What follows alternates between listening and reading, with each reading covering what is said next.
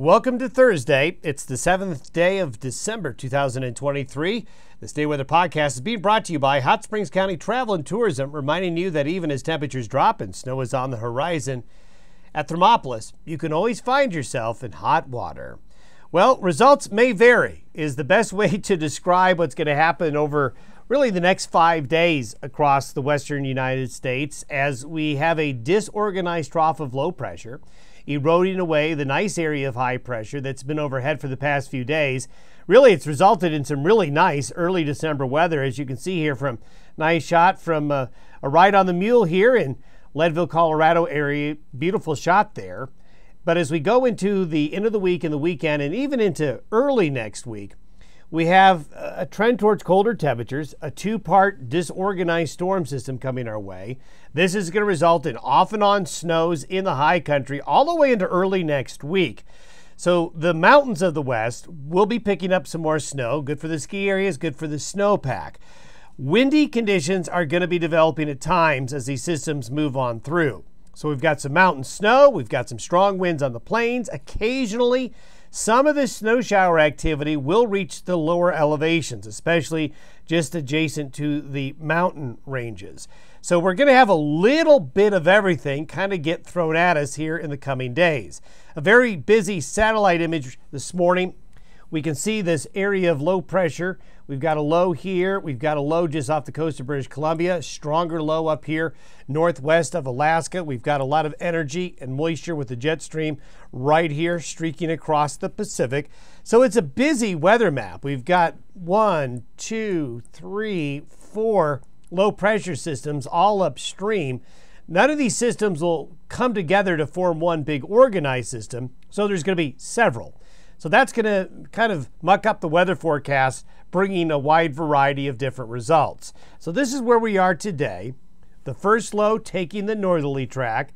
This is by 5 p.m. on Friday, with the secondary low taking more of a southerly track to near Grand Junction as we get into Friday and into the weekend. And then this whole area of low pressure will then slide into the Great Lakes, becoming a weather maker for parts of the Midwest, the Great Lakes in the Northeast this weekend. The door to Canada opens. So this recent trend of what has been much more mild weather will certainly turn colder. Not bitterly cold, but certainly colder. So this disorganized area of low pressure is causing a wide variety of different advisories for a variety of different things. So where you see these bluish purple areas, those are winter weather advisories in effect that stretch from California through the Cascades to even northern Nevada, across parts of Idaho, Montana. And then we have winter storm warnings for the northwest mountains of Wyoming. We have winter weather advisories for the mountain areas of Colorado. Then you see these brown areas right here. All of these brown areas are high wind watches or wind advisories in effect for a large part of the central and western United States, where the wind is going to be a factor at times, getting very strong and gusty.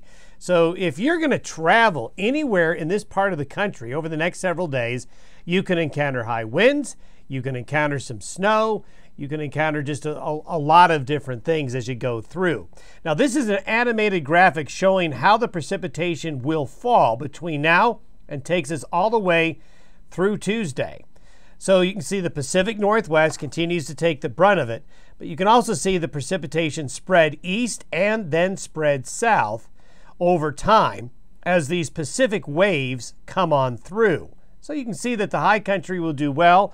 Out on the plains, it'll be parts of Manitoba, parts of Saskatchewan, parts of Alberta here that are going to be looking at some pretty good snows, but also across parts of North Dakota, eastern Montana, but also getting all the way down into the mountains of northern New Mexico with this pattern between now and early next week, avoiding the desert southwest. And you can see getting out onto the plains east of the Rockies, there won't be very much. And this is what the snowfall looks like if you were to put it all together.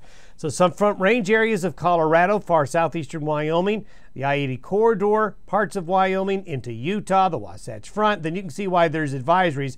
So the Interstate 80 corridor, while not getting hammered by big snow, all along the I-80 stretch is going to have off and on snow shower activity, wind, and some travel concerns late this week through the weekend and into Monday and Tuesday. I-70 into Colorado as well. Then the mountain passes of Montana, northern and western Wyoming are all going to be affected by this pattern.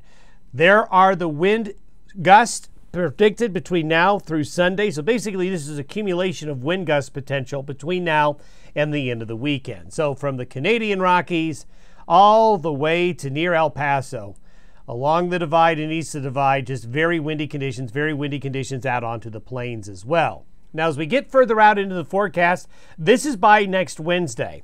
We're going to have another low come in from the northwest, but get cut off. It gets cut off from the main jet stream. All of the modeling is suggesting that this is going to happen.